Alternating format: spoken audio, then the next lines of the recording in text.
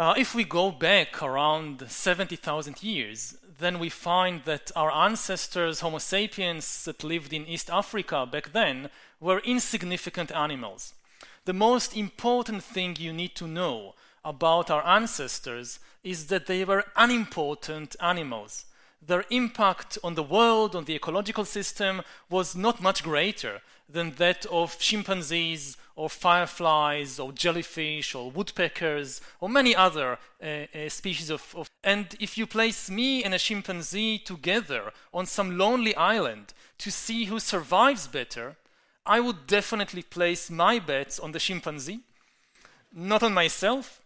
And I don't think it is something wrong with me personally. I guess if they took almost any one of you and placed you alone on some lonely island with a chimpanzee, the chimpanzee would probably do better.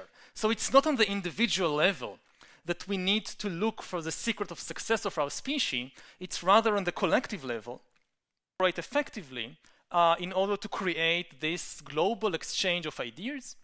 This is something that chimpanzees, again, cannot do. Chimpanzees certainly convey information to one another, but you never see a chimpanzee leaving his band and going to the territory of a distant chimpanzee band to give them a talk about bananas or about elephants or about humans or something else that might interest chimpanzees. It never happens.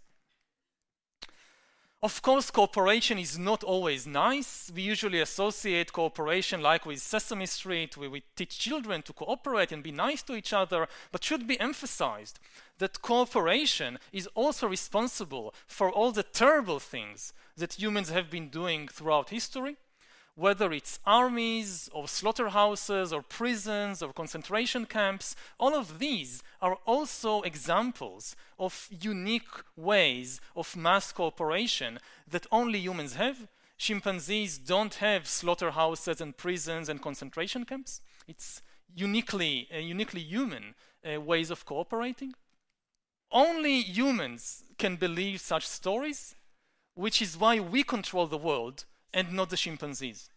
As long as millions of people all believe in the same story, they all follow the same laws, the same norms, they all believe in the same values, and this is what enables even complete strangers to cooperate effectively. Our era, not the people who won Nobel Prize in literature, they are not really good storytellers. The best storytellers in the world, they should really receive the Nobel Prize for literature.